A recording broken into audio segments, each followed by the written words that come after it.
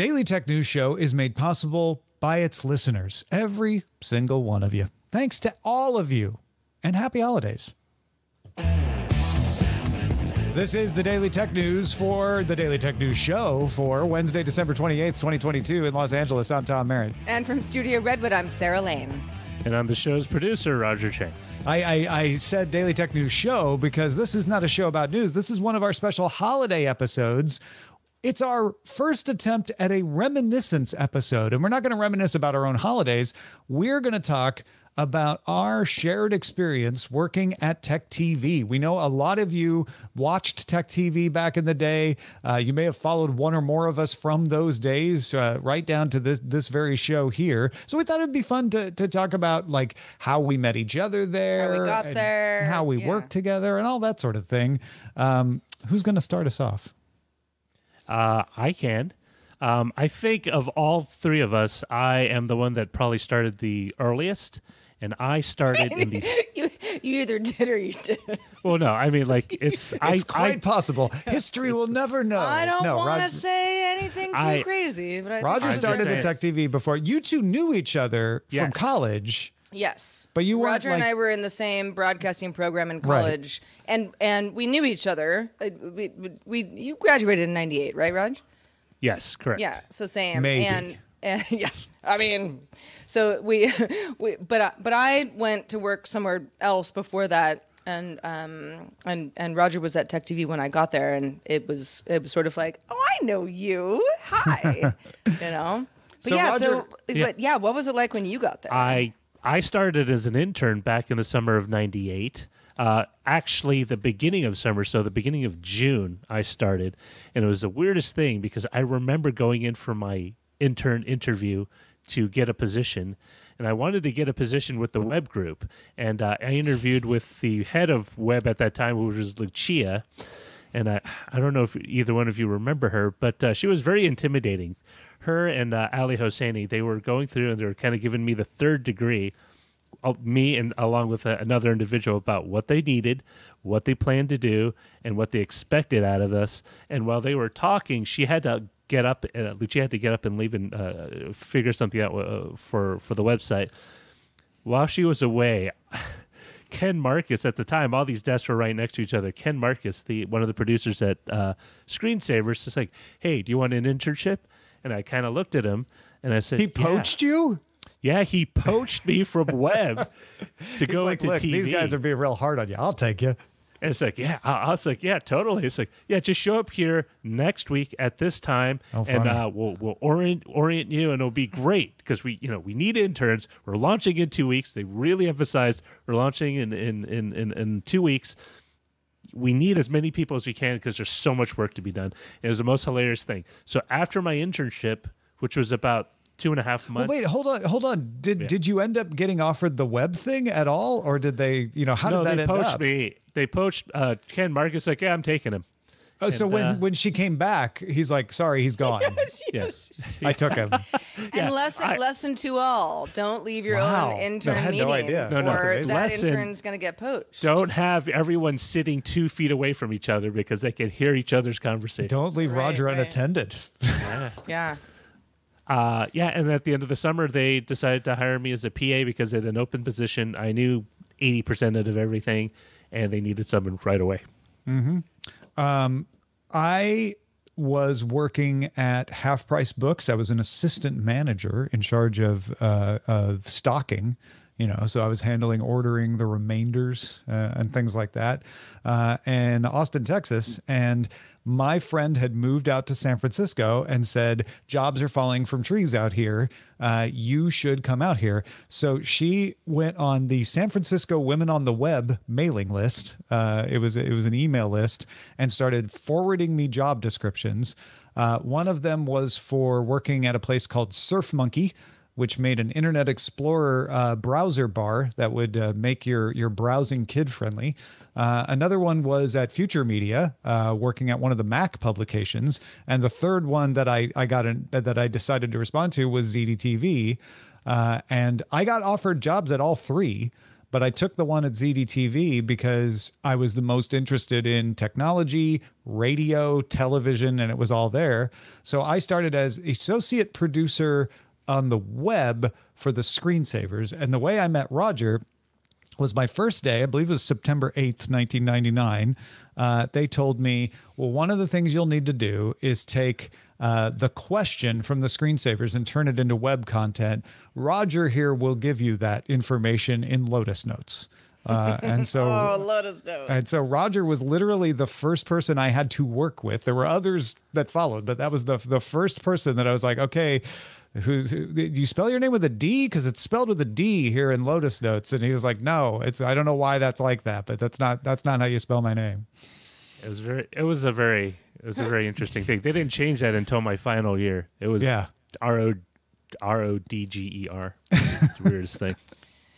Well, so when I got to TechTV, while I was in college, when Roger and I were in college at the same time, I was interning at the NBC affiliate, which is no longer the NBC affiliate in the Bay Area, yeah, right. but at the time it was KRON TV. And I had an internship there, and I was working sort of on like this documentary with this great producer. I loved it. It was awesome. And I kind of had a job lined up for when I graduated. And that is extra, I got really lucky, good timing, I ingratiated myself with the right people. So I kind of had a job, and it was doing sort of new media, web documentary kind of. There was a local programming section, which I'm very sure Cron doesn't have anymore. But at the time, it was, you had the Bay Area Backroads and, all those folks. Anybody who doesn't live in the San Francisco area is going to be like, I don't know that show. But, pretty beloved group of sort of news magazine, 30-minute type package shows.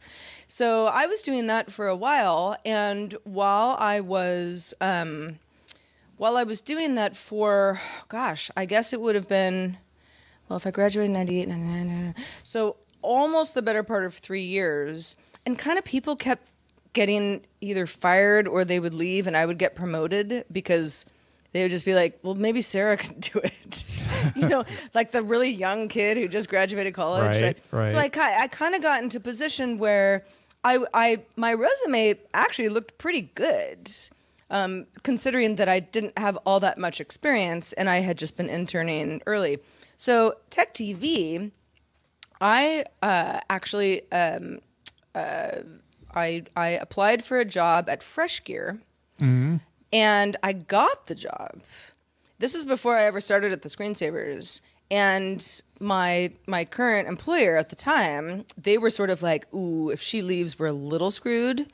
So they just like offered me a raise to stay. Yeah, so I did. okay. So I was like, well, that's easier, because I don't even know if I would like the new job type thing. So I turned down the Fresh Gear job. Interesting. I think Becky Worley actually interviewed me way back in the day. And I think some of the TechTV folks who sort of, some of them had even sort of been through the rankings at this local news station that I was at, and so people sort of knew each other. And I got the impression that everyone was sort of like, I can't believe she turned down this job. Mm-hmm. Well, turns out Peter Hammersley was one of the people who was in the mix in my local news station before he worked at TechTV. And he was a producer on Bay Area Backroads, right? He was, yeah. And he knew one of the producers that I was an intern for really well, and she vouched for me. And he, at the time, was at TechTV, as a, he was an executive producer, overseeing things. I mean, he could basically get somebody hired if he wanted to, type thing. So the Screensavers were ramping up quite a few positions. It seemed like I was not just one person that they hired. It was they were expanding the staff. Yeah, me and 10 other people type thing. And I got hired for a role, and I think a few people who worked at the station were like, yeah, let's, she did turn down that Fresh Gear role last year, but let's bring her in. And that sort of so he reached out to you for that. Yeah, no, I don't know that I would have known this otherwise, but I was a little bit, at least in the HR mix at that point. Yeah. So yeah, I remember I got hired and I didn't really know what was going on. I knew what's weird is that my cousin, who's a little bit older than me, but she used to work at TechTV. In fact, Roger, you probably knew her before you ever saw me again after college. She was a TD, technical director. Oh, so I was familiar. Can you not say her name or? Well, Kelly Creffield. Oh, okay. That's my cousin. She and I did not work there at the same time. She had left. She went to CNN. But she was kind of like, cutting her chops, in the control room at TechTV. So I knew from her that it was like kind of a pretty cool place. And, a lot of stuff was going on. A lot of things were changing. So yeah, I showed up and my first day I was like, I know a lot of people from college on this show, the Screensavers specifically, like people running the cameras, people in the control room. Oh, yeah. A lot of them. I knew everybody. I was like, this is crazy. You guys have been here this whole time? Because I thought after graduation, we all just said bye. Like The funny thing about both these stories is that it shows just how difficult it was to find people in San Francisco at that time. The reason that they were willing to hire some guy who worked at a bookstore out of Austin was probably, sure. I'm sure I was a decent candidate, but also there weren't a lot of other folks you could find. And I think it's telling that both of you were sort of, you ended up in a job that wasn't the one you originally went for. It wasn't Fresh Gear. It wasn't intern with the web group. And I had to come from halfway across the continent. I distinctly remember sort of the vibe of the place because you have to remember this is the time of the .com bubble, and so everything was very the company had it. The company staff had a unofficial Deadpool where they would basically rate who's the next person that's going to leave for a new startup or a web company or something like that, because there were people leaving. We were getting goodbye notes at least once a week for the better part of 6 months. That never stopped, because for a while it was everybody's finding jobs with like crazy stock options or wonderful salaries and this and that. And TechTV was a small thing. It was owned by Ziff Davis, who, they were owned by SoftBank. So they were part of this big corporate conglomerate. They weren't throwing money at it. They were spending on it. They were willing to lose money on it in order to get it up and running. But they weren't like some of these .com startups that were just tossing around money like wild.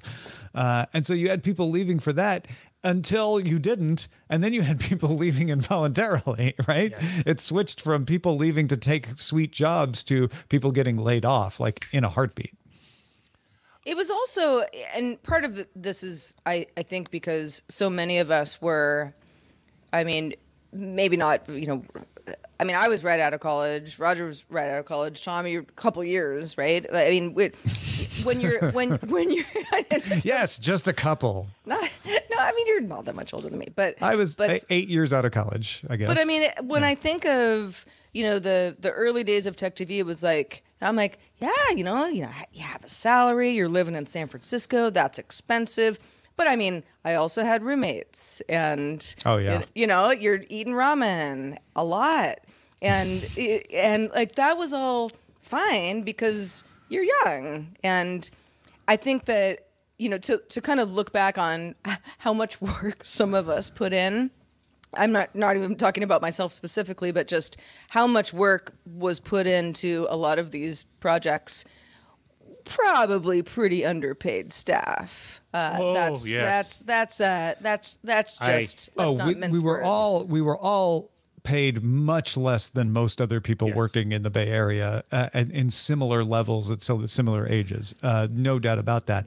However, I never felt that way, because I had been living in Austin making $21,000 a year, and my starting salary that I negotiated, I was like, well, I can't take less than $30,000. I got $30,000 for the associate producer level because I pushed for it, and I felt like I was swimming in it. Rich. Because even with the higher cost of living of San Francisco, I had no extra money in Austin. And so suddenly I had I was making $9,000 more a year. Granted, some of that went to rent, but I ended up, I got a promotion because my boss left after 3 months and I got promoted into her job.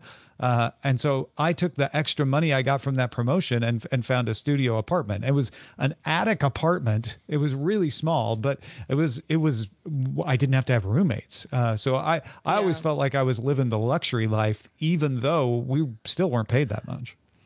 I'll have to say that when I started, I didn't find out till later that someone said, like, you actually qualify for income assistance. Prager did that. Prager, he got.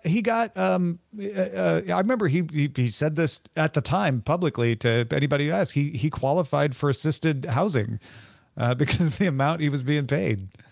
I said, like, man, if I knew that, I wouldn't have lived in the last place. I had to leave because I was paying. Wasn't paying a lot, but I was living not far away, but in a very inconvenient location. And my landlord would lock the door at like 9 p.m., so I had to get home before 9 p.m. It was the oddest thing. What? That is very odd. Yes. And so... That's not a good rental agreement. And you didn't have a key? Well, it was the chain on the door because I lived in the in-law unit, and so that was the only way to get in. I see. So after that, I found my own place. Not sure that's legal, but yeah, whatever.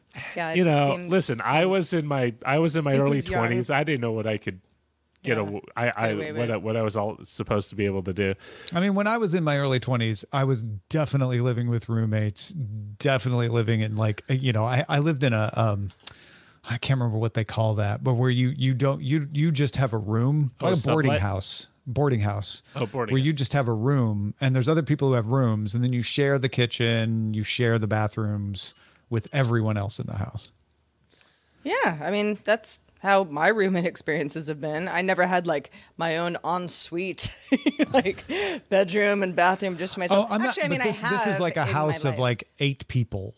Yeah. Oh, wow. And you're not roommates. You're each paying directly to the landlord for your room in the house. I will say, bouncing off on what Tom just said about like living the large... that was in Austin, not San Francisco. The life, so to speak. I was awestruck when I was an official employee because I thought to myself, this is my first career job.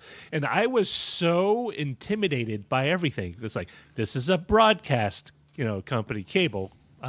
But like, they have a master control. They're like people with years of experience. Oh, yeah. Like money is writing on the stuff that I do that I don't screw up. And so I was very nervous for like a year and a half that I didn't. Oh, my gosh. I screw was things up so badly because it was a live show. And I said, Roger, we don't even have a 10-second delay. So watch your mouth. And the website was put on the air. Which was a new thing. Not everybody was doing that. And so I was like, the things I write on the web are going to show up on national television. I also remember though realizing my first realization that it wasn't as big as you think was when I was able to justify slipping a link to my website, subbrilliant.com, into one of the articles. And then I waited for all the huge traffic and I got like 4 clicks off of it. I was like, oh, okay, this isn't necessarily as crazy as I It was. Oh gosh. This is the great thing about that. At the time, it was ZDTV before Paul Allen bought it and changed the name. But there was so much to learn.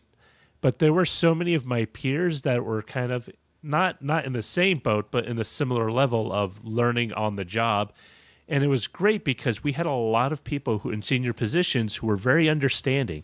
And I remember when Josh Gingold talked to me, he was the old producer for Screensavers. He said, Roger, I don't care if you mess up on my show, because at the time I had to take care of Call for Help and Screensavers. I can lose something on my show. Just make sure that Call for Help's taken care of, because we had a new producer and she needed some help some runway to get up to speed. It's like, do what you can to help her.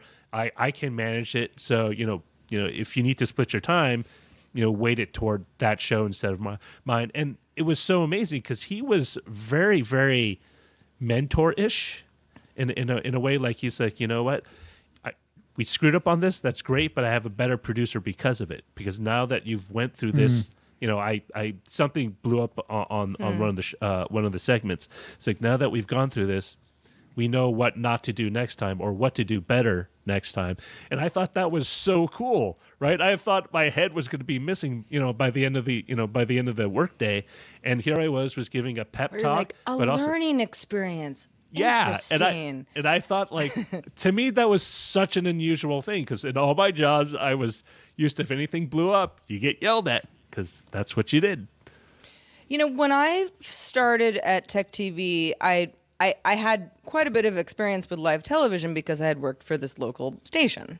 And even though I was mostly working on more sort of packaged news magazine shows, which is not live, it's, you kind of just put everything together ahead of time and make it a 30-minute show type thing, which lots of shows still do. I did work in the newsroom quite a bit, and I became very quickly disillusioned. Like, wait a second. So the 11 o'clock news is the best one. Those are like the best anchors. That's actually the one that you want to be on. But that means you have to work until midnight, and that's what you do. And I remember even like as like a 20-year-old being like, well, okay. I mean, I could do that for like a little bit, but it doesn't really seem like something you want to like go for unless you were the anchor of the show, making lots of money, which I was not even thinking about that. But the disillusionment was mostly, I liked the live aspect of everything, but I was just like, gosh, news is so bad. If it bleeds, it leads type thing. And, so I would write these little blurbs, right. I was just I was basically producer writer behind the scenes, just writing things about, oh, here's who got shot at this 7-Eleven last night, and here's the update on the war that's going on at whatever was happening in the world at that time. I was like, well, this isn't fun at all. And then when the TechTV thing came around, it was like, well, I remember people being like, well, how much are you really into like tech? And I'm like, a lot, actually. I mean, just as a hobby, that's definitely my thing. I just never knew that I could just go to a network where I do that all day.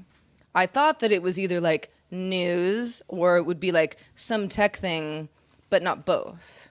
So TechTV was like someone handed me a gift and said, would you like to talk about the things that you're interested in all day and also get paid to produce segments on those topics? And I was like, yes, I would.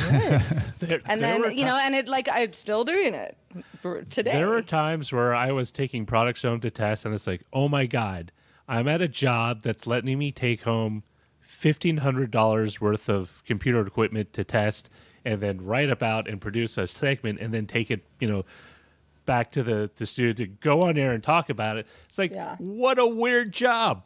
What a weird job it is to like literally take equipment people would kill for,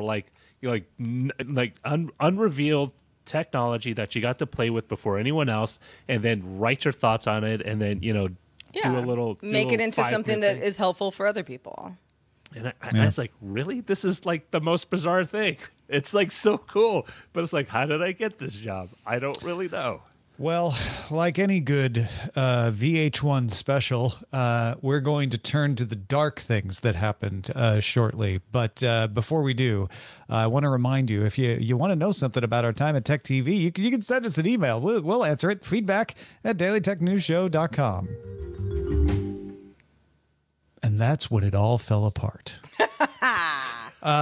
No, I oversold this. I'm laughing because that's not really what happened to any of us. But I do want to put out here that, and I don't know if y'all agree with me or not, but I felt like the entire time I worked at Tech TV, which was, from when it was ZDTV in 99 until it got bought from Comcast and merged into G4 in 2004, everyone complained. Everybody liked working with each other, but everybody complained about, this company and why are they making these decisions? And and especially when it got into layoffs, I always felt the vibe was like, this place is so messed up until the day we were all gone. and then suddenly was like, oh, Tech TV, the best years of our lives. We never really appreciated what we had back then. I think that's fairly normal, honestly, to always be complaining about the thing you're doing at the time, but then look back on it fondly. Do you feel the same way? Kind of. I mean, so I was part of the folks who did join G4 and moved to Los Angeles. And at the time, that was like a huge thing where I was like, wait, so I can keep my job, but I have to move to LA. And that was, there was a little bit of, sort of a personal life struggle going on there. But I went and, so that next chapter for me kind of, it continued with some of the Tech TV of the same people that I knew, and I liked very much, but only like a small fraction of the people that I had gotten used to working with. And I do get that question a lot of people being like, what was so special about Tech TV? And it's like, I don't know, because you're right, Tom. We all did complain, and it wasn't run all that seamlessly most of the time. They took the instant oatmeal out of the kitchen. I can't believe these cheap people. Or just weird, like, I don't know, format changes for shows, where everyone would be like, what is happening? But it was also, I don't know. And I think the time and the fact that so many of us were young, not everybody was like 22 years old, but there were just a lot of young people who were like, they wanted to date each other. Yep. They wanted to hang out on Friday after work. We were all kind of like a gang, and I have never had something like that since. Well, it's weird. Someone brought that up to me. I had a guest on, and he was used to do it. He came from a network TV background, but he was talking. It's like, your operation is very, very interesting. He said, like, everyone is on good terms with each other. Mm-hmm. You hang out with each other. Mm-hmm. You're like friends with each other. It's like, in cable TV, that never happens. As soon as you're out the door, your private life begins, and it's like, I'll see you tomorrow. And it's like the fact that you guys are now going to a bar, having worked 8 hours in the same day with each other, and you really just want to keep hanging out with these people. Yeah. And that was very normal. I mean, I had friends that were outside of Tech TV, but I would say the majority of my social life was my Tech TV people. And I didn't realize how abnormal or unusual that was until I went into other production companies where I was like, contract or short term, and that wasn't the case. And it was just like, I guess it is kind of weird that because we all went to school with each other, we all went to work with each other, we just naturally had the same sort of groupings. Well, and I think as someone who didn't go to school with any of you, at least until I started hiring people from Austin to come into the company, I think there was just something about the age, right, where it felt like a continuation of like, oh yeah, when you're done with class, you hang out with your classmates. Oh yeah. And even though I was older and had been out of college for longer, it just the atmosphere permeated, right, and I'm not any different in the fact that I think everybody that I hung out with for the most part until I went to CNET were the people from work, partly because I'd moved across the country and I had my friend who had sent me the job descriptions and a couple of her friends that I would hang out with. I had one other friend I knew from Austin who had moved out there that I would hang out with. Everybody else were people I knew from work, including my eventual wife, who I met because I was doing ZDTV radio and she was in charge of ZDTV radio. So yeah, it was, in some ways it could probably sound like a bad idea to be so insular, but I think the complaining was part of the bonding, if that makes sense, right? Yeah. It was all of us getting together after work and saying like, oh, can you believe Wangberg is making that decision? Or why did Hammersley tell us to do that? It's like the typical complaining about the boss, not that either one of those guys were particularly awful. They weren't. But it's just that sort of like, the management, why are they doing that? The way you always do in any job you have. It reminds me when you leave class and you're with a bunch of other classmates, you're like, oh, do you remember Professor so-and-so, or did you have that class today? Yeah. And you might love the professor, but you got that thing that you're like, I can't believe she does that. There's a bonded experience. And what's interesting is, and I really mean we hung out, like Marcus Buick, one of the audio guys, he would throw a monthly Iron Chef party, and he would have a theme, and everyone would bring food, and it would just be like a huge excuse to have a party at his place. Or they would do regular camping trips every quarter. They would go up to Tahoe. They would go up to the Russian River. It was a thing where people still stayed connected after work. It wasn't like, well, I have my work life, I have my. And even though we weren't a startup, it was a very startup-y feel. And I think startups have similar vibes to them. I definitely had to. Oh. I mean, there were definitely people that I bonded with more than others. It wasn't just like, oh, I now have 30 best friends. Yeah. It never really works like that, even in real life, outside of work.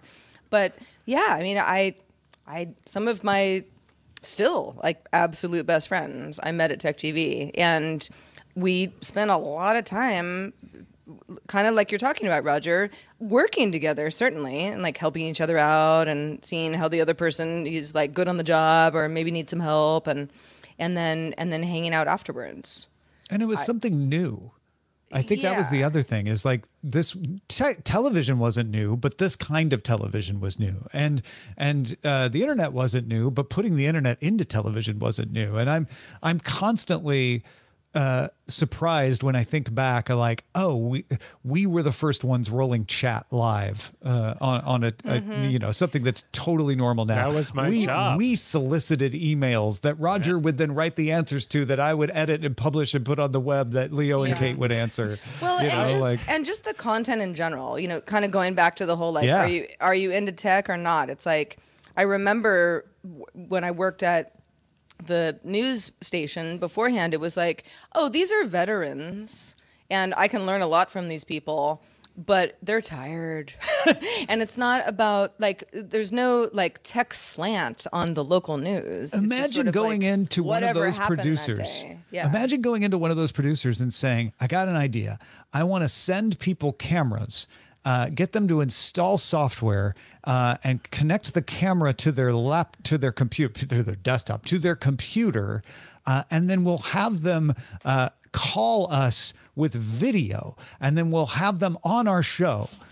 No way. There's no way. They would be like, first of all, that sounds way too complicated. And then, who are these people? Why are we putting them on air? Like, right. That would never. Or even just me being like, hey, producer of local news, I'd like to, give me 3 minutes and put me on the set, and I'm just gonna like walk through how to like defrag your computer. Right. And it's gonna be so helpful. Like, everyone's gonna love me. Like, they'd be like, "What are you? What is talking defrag? About? B, why is anyone in our audience gonna care? And who are you? And no. I mean, it's so fascinating you say that, because one of the proudest things I am about the work I did over there was that, like, when people talk about, like, oh, our show touched people's lives, we got feedback directly from viewers that said that much. I still remember getting emails from the Middle East, from the Caribbean, from the southeast of the United States, where people say, thank you so much. You have helped me solve a problem that has been, like, because computers were still a very mysterious, contraption for most people at the time. You didn't even have. Like, you think things are buggy now, people? Yeah. My gosh, yeah, they were so fiddly. I mean, when I did the house calls, I literally went to someone's house and fixed their problem, and it was just like, hey, it's simple for me, but like a lot of people was life changing, and I didn't really appreciate that. One of the best stunts the Screensavers ever did was to install an operating system live, and it took the whole show. In fact, I'm not even sure it was done installing. They did a live install of Linux on the show, and I'm not sure, I think it took more than an hour. Oh, it definitely took more than an hour. Yeah. And just the community that we were able to build, because we built it from scratch. Like, we had people who were fans who wrote in, but they were the first people we gave those part of the Netcam network, Netcam network to, and people had to be tech savvy enough to open up their PC, install a card, close it up, install the software, make sure it worked, plug in the camera, make a call us, and it was just like, it was just chat with Dan Mitchell to get it all set up. And I mean, everything that we see right now on CNN, MSNBC, Fox, or whatever, where they have someone call in through Skype Yeah. Cisco's, whatever that program. This is mostly Skype these days, but Skype, or Zoom. It might even be or Zoom. Zoom. Now. Yeah. I mean, I just like, yeah, we started that. Like, we did it. The picture was really small, and we had to put a graphic over it, so people didn't realize it was a small square. I had to maintain that page, the one that told people like if you use it, I think in fact I'm pretty sure the way it was is like download this unless you use an Apple computer, then you have to download this one. Yeah, I was not a Mac user until I left TechTV. Even for a couple of years after that, I was like, I'm just not a Mac person, which is funny because I'm so a Mac person now. But yeah, I was very like, oh God, who uses Mac? Oh, so that just makes me think of overhearing. I'm trying Jerry Day, because I sat in the screensavers section, even though I worked on both shows through large parts of my time there. Before I moved into the office, I was sitting in a cube. I heard Jerry Day raving about because he used a Mac. He was one of the few people who used a Mac. Like, you have to install Sherlock. Sherlock is the ground. Have you not installed? He was convincing people to install Sherlock, and that's how I discovered Sherlock. In fact, that's how I discovered a lot of things, was just overhearing people talking about them. And of course, now Sherlock is not even a thing, but except it's used as the term for when Apple steals a function, because of Apple eventually put the search that Sherlock did into the operating system and killed Sherlock, right? Yeah. But yeah, I remember Google was the same way. I think I just heard Leo telling someone about it and saying, we should probably look for who these people are and get them on the show. This search engine is amazing. It's way better than Alta Vista. And it's just incredible to think how many of the things that are just perfectly normal background information to technology were new then. Yeah.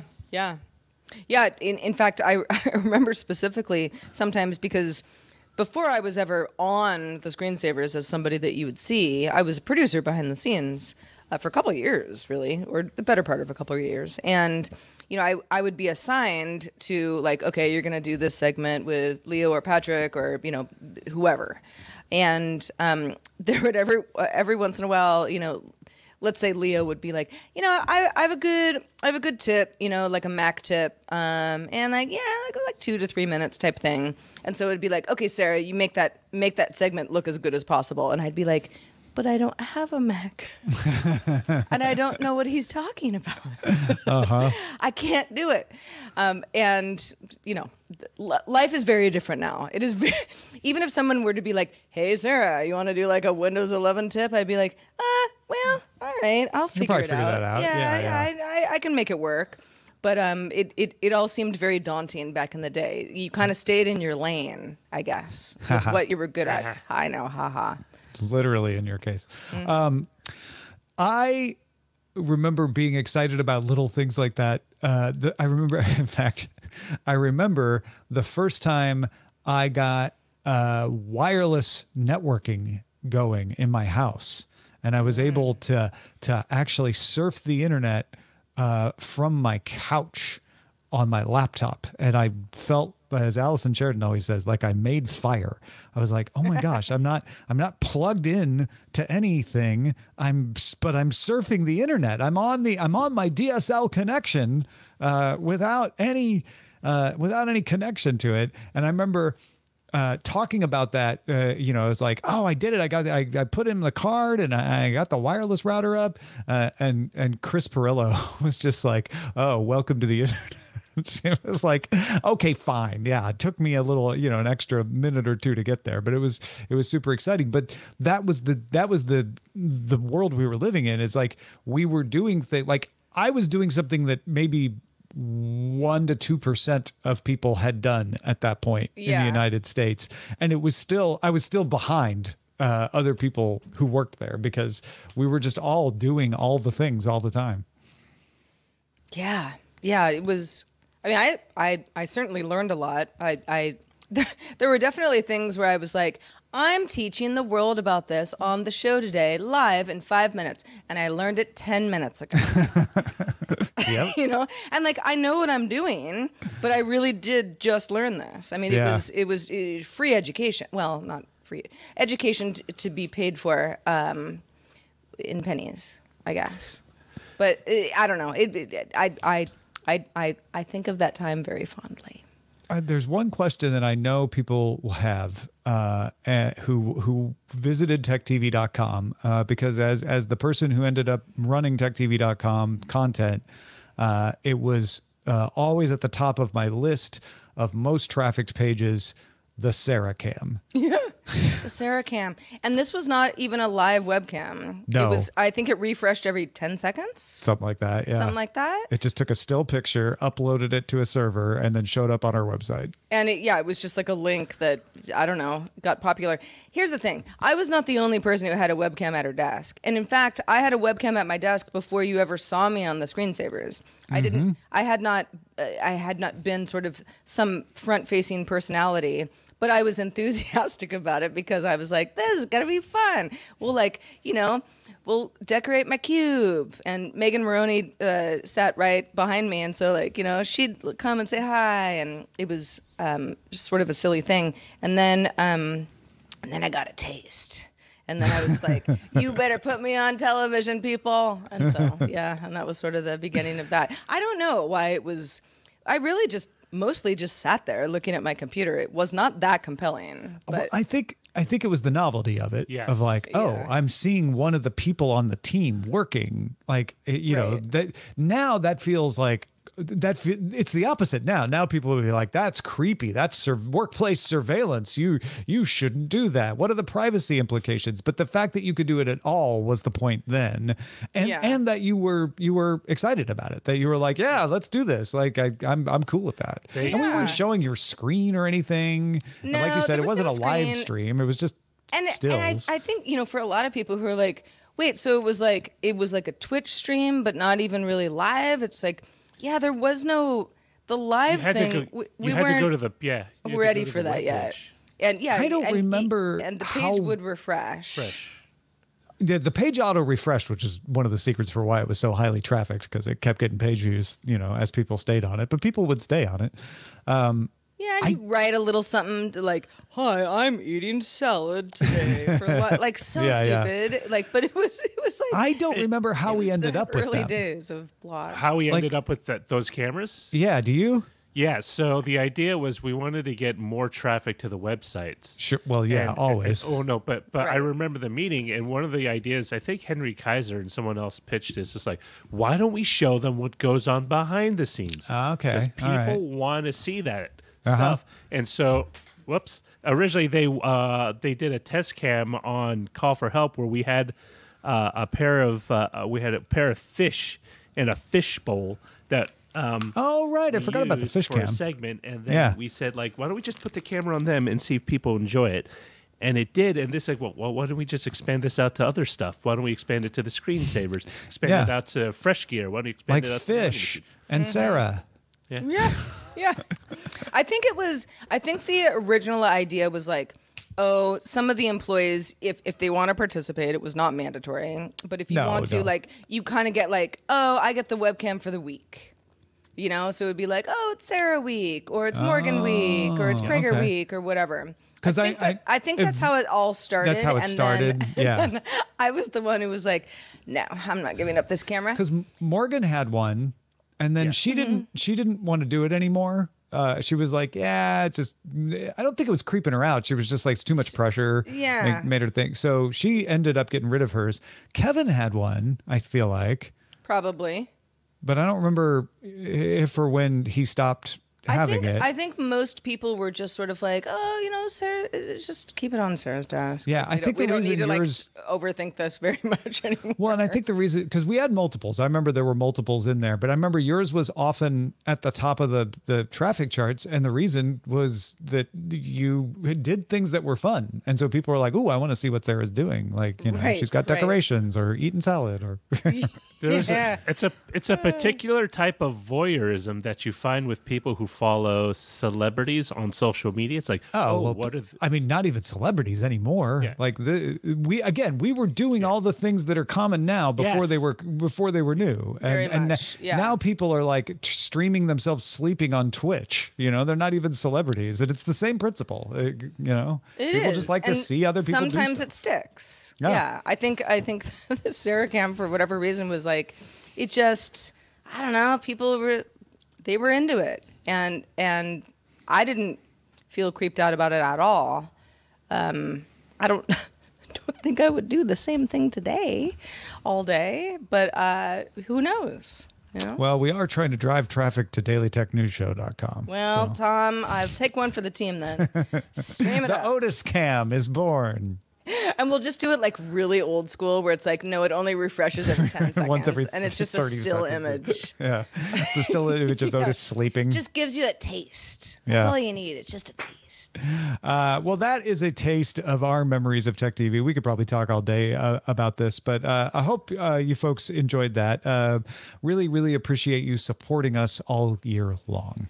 Indeed. Thanks to everybody who supports DTNS this year and hopefully many years to come. Thank you to all of you. Speaking of patrons, you know you can catch the show live Monday through Friday at 4 p.m. Eastern. That's 2100 UTC. In, CES, January 3rd. Yeah. We'll be back live January 3rd. Right. This particular show is not live. Spoiler. You can find out more at dailytechnewsshow.com/live. However, we do have a fun show coming to you tomorrow. We'll be back with our tech predictions for 2022 results show with Shannon Morse and Nika Montford. We're all going to see what we got right and what we got wrong. Talk to you then. This show is part of the Frog Pants Network. Get more at frogpants.com. Diamond Club hopes you have enjoyed this program.